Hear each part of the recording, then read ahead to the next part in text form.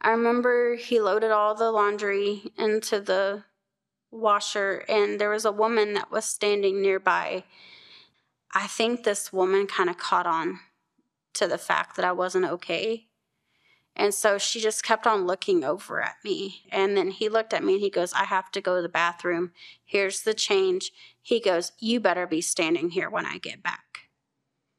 And so I sat down. At that point, the sleeves of my shirt and the bottoms of my pants were covering the rub marks from the ropes that he used to hold me down.